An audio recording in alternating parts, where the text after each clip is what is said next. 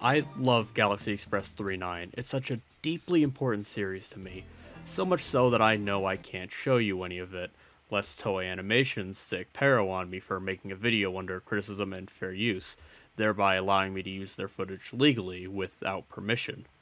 Which means it's time to leap to a dimension that they have a little less dominion over. Video games. I think I'm safe here anyways.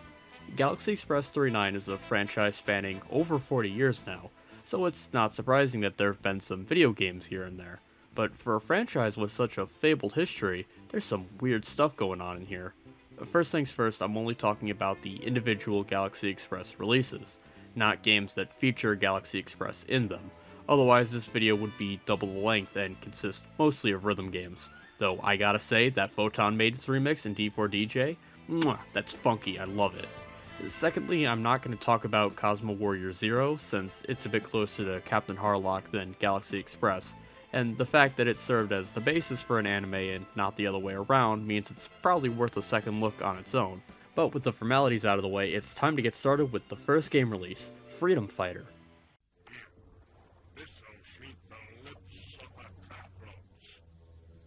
Okay, brief history lesson for all you gamers out there.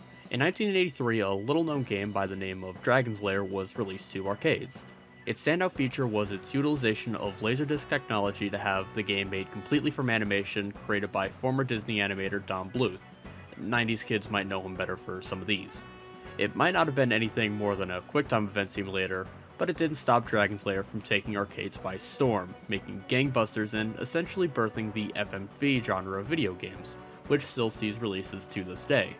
Naturally, when something is successful, everyone wants in on it, and for that there were three paths publishers would take. The first is commissioning original animations specifically for the purpose of the game. These would be games like Space Ace and the Toei animated Time Gal. The second would be using live actors for a similar effect, which would result in games like Mad Dog McCree or Death Come True for a more modern example. The third, and by far the cheapest way, was for a company to obtain the rights to an already existing property and then splice the assets together to create a game based on that, as is the case for 1986's Freedom Fighter, which primarily lifts its presentation from the 1981 film Adieu Galaxy Express 39, as well as its preceding film. If any of this sounds familiar to any Lupin III fans watching, it's because the exact same thing happened with Cliffhanger, combining Castle of Cagliostro and Mystery of Mamo, but that's a talk for another time. Anyways, being a niche arcade game, it's naturally hard to find, and it hasn't seen any recent re-releases. There was a version fully playable on YouTube created by a fan, but it was taken down some time ago. Not even because of copyright, I think it was just lack of interest.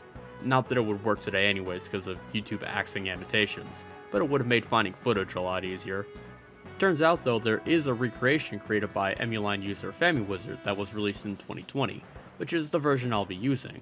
It's not perfect, it axes the freedom of movement, it just plays through all the levels in sequence, and there's a bunch of other quirks, but beggars can't be choosers. And the fact that a niche game like this is being preserved in a playable state in this quality at all is admirable. Though I also want to mention the work of A. Moriboshi on YouTube, who's been working on and off on restoring and upscaling the Laserdisc footage. I can't say if we'll ever see this footage working in a playable state, not that I think that's the endgame anyways, but it's still really cool to see how this would have looked like in the arcade. Then of course there's the single home port that it got, Escape from Cyber City, which was released in 1993 on everyone's favorite punching bag, the Philips CDI. The versions are largely identical, but I'll mention the few changes there are when needed. As described by the opening crawl, the Earth is in a war with the race of cyborgs led by a figure known as the Guardian. Humanity's only hope lies with the Rookie. Actually, it's Tetsuro Hoshi. Actually, wait, this was back in the 90s before the Viz dub. What did they name him again? Stop calling me kid. I happen to have a name. It's Joey Hana-cana-boba-camanda Smith. What the f? Anyways, with the gun given to him by this old man, the Rookie has to fight his way through Cyber City, make it to the train, fly to the cyborg's home base, and blow the Guardian's lights out. It's nothing too complex, but I will say, disregarding the space train and the conductor just kinda messing around throughout the city, the game does a good job creating a scenario that stands independently from the source material. Obviously it's not terribly unique, but given that this is taken from the beginning and very end of the second movie, the fact that it could feasibly be played by someone who knows nothing about Galaxy Express is commendable, and I'm sure it was good for business back then. It's a shame about the rest of the gameplay though. Unlike Dragon's Lair, which was essentially QuickTime Events the game, in Escape from Cyber City you live and die by the gun. When moving, the cursor indicates where you'll move, and in combat you'll have to win the quick draw. Shoot too slow and you're cooked. Lose 3 lives and it's back to the start with you. It's an old arcade game, this is all par for the course. But when playing on console, the game is doubly unfair. See, the original Freedom Fighter uses this sort of mounted gun, so one could, in theory, survive the game on pure reflexes. That's not enough on a controller. Here you have to use an on-screen cursor, and as one might expect, it doesn't move nearly fast enough.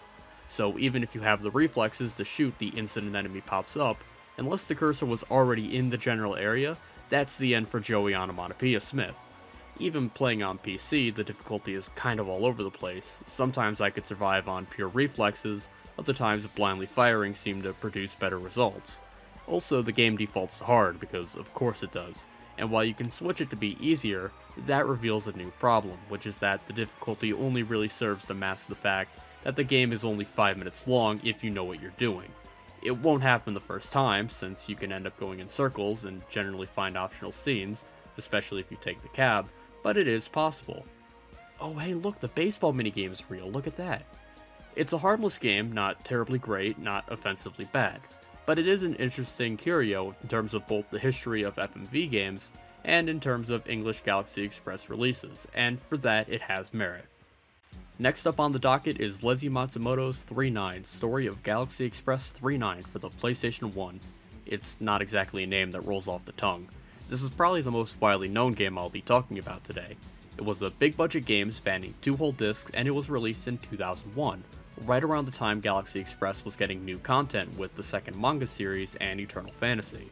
The story serves as a retelling of the plot of the anime, depicting Tetsuro and Maytel's journey across the stars aboard the 3.9.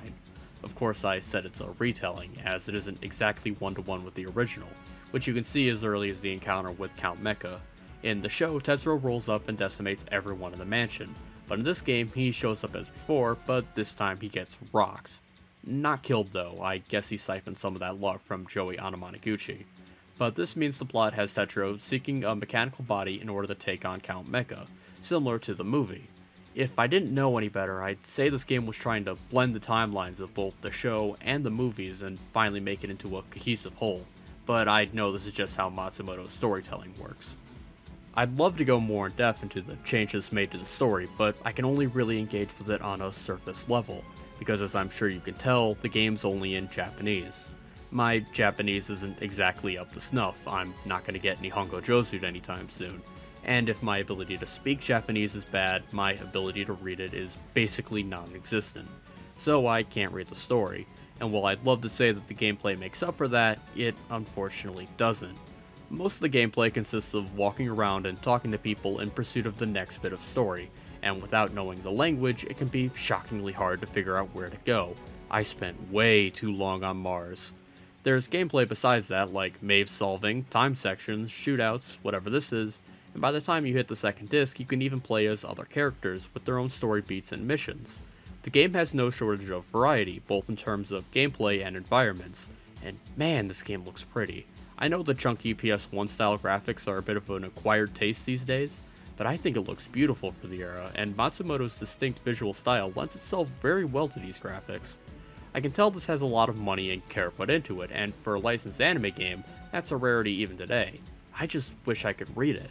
I'm not going to sit here and complain about how Story of Galaxy Express focuses on the story, that would be dumb. But it's a case where outside circumstances keep me from engaging with the game as much as I would like, which is a shame. I'm still holding out hope for a fan translation. It'll be a lot of work, and I'm sure there's some technical reasons that have kept people from cracking this game open. But if people can get games like Mizuruno Falls and Tokimeki Memorial, and give them fan translations decades after their initial release, there's still hope for Story of Galaxy Express.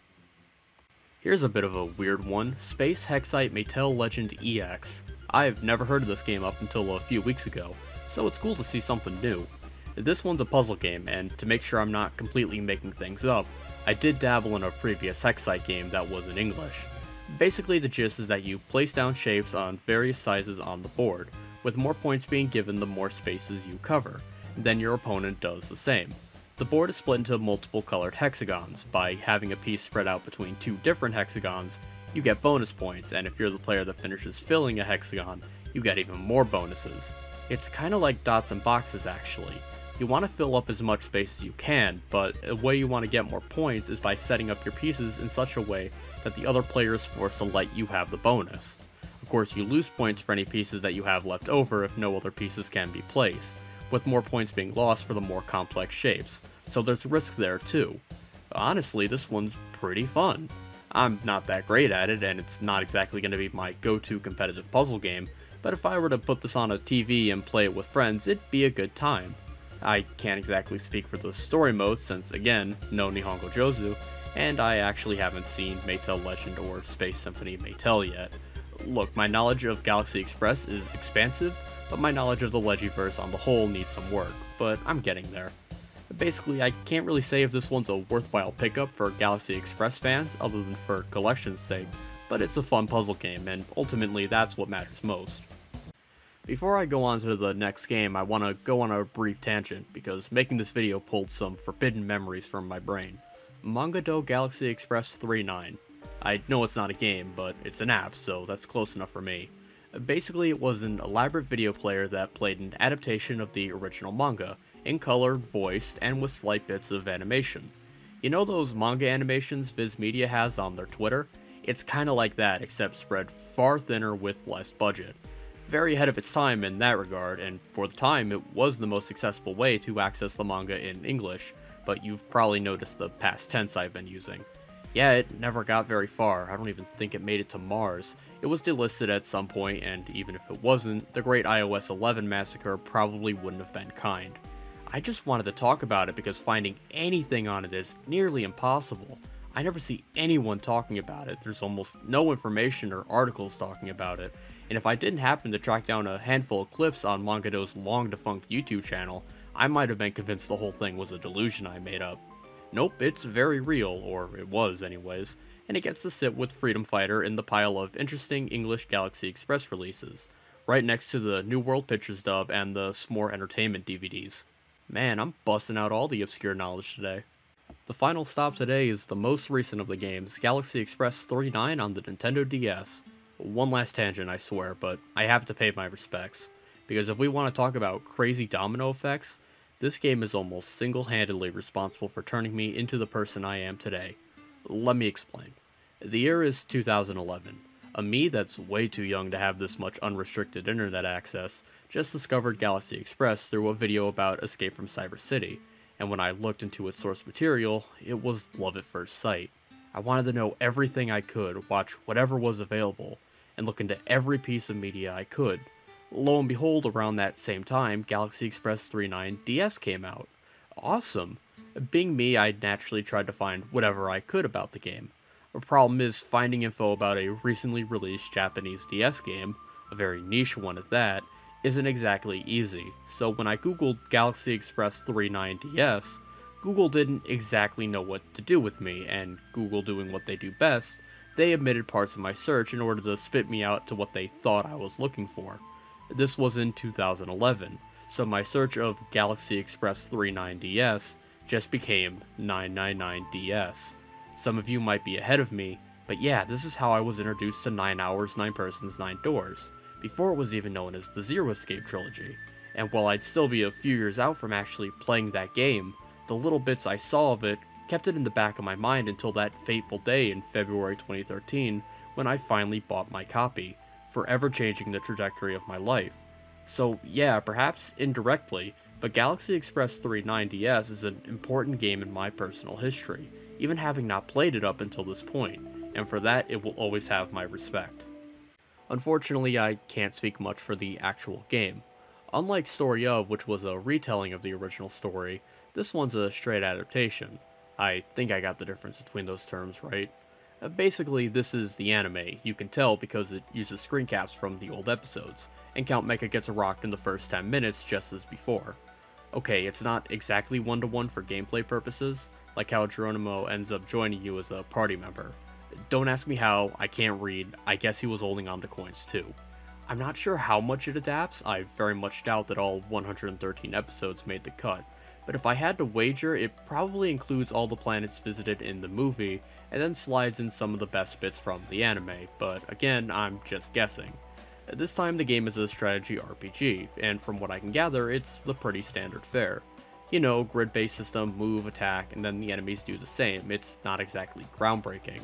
Some levels have certain win and loss conditions, and when defending, you can choose between launching a counterattack or upping your evasion or defense stat, which can lead to some cool strategy. On a pure gameplay level, I'd feel decently confident in playing this game even in Japanese, but the missions are rarely as simple as routing the enemy. It starts as early as Earth, where your first objective is to escape from Count Mecha's mansion while pursued by the authorities. If you try and take everyone on, or hell, even if you don't, you'll get cooked, cause right from the start you're outnumbered and outclassed. Your actual objective is to keep moving south in order to reach the 3-9. Then you land on Mars, which kinda just lets you loose to figure out what buildings you need to go to and who to talk to in order to advance the plot, and when that happens this game has the exact same trappings as Story of. It's another interesting anomaly, and I say that because good luck finding any info about this game. Counting this video, the one you're watching right now, I can count the number of videos about this game on one hand, and even my searches in Japanese on both Google and Nico Nico failed to give me any significant results. Perhaps someday some brave soul will record the journey and ride the line to its conclusion. Until then, it remains yet another curiosity in the releases of Galaxy Express 3.9. With that, we've reached our destination. As of 2022, there haven't been any more Galaxy Express games since the DS entry 12 years ago. Will we ever see another one? I sure hope so. A modern revision of Story of would be pretty cool, or maybe another game in a different genre like the DS games. Regardless, I hope this trip amongst the stars unlocks some memories for you. And if this was your first time learning about the series, I hope there's one thing you take away from this. And it's that you should watch Galaxy Express 3.9, available for streaming on Crunchyroll and on Blu-ray by Discotech Media. There, Toei, I shilled your show for you. Please don't take this video down. Please?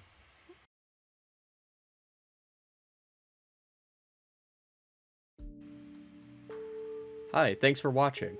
I had to tear myself away from Elden Ring to edit this one, but you know what? I'm glad I did, because it came out on 3.9. Because if I can't make a Miku video on this day, you'll bet I'll make another stupid pun. So this is another video I've wanted to make for a very long time. This is one that I had the idea for this back before I started doing this channel regularly in 2020.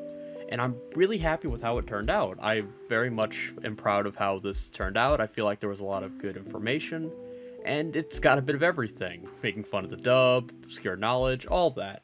Really happy with how it turned out. So anyways, for the next video hint, well, first things first, the anniversary is coming up. 2 years of doing regular content on this channel. Obviously, I'll be doing a brief update video on that. Brief, it'll probably be long because I'll be spitballing ideas or whatever. But that'll be coming up. I don't count that in the next video as the next video hint. And on that note, the next video hint is going to be Spur. If you know, you know. So anyways, thank you so much for watching. I hope you enjoyed this video, and I will see you all next time.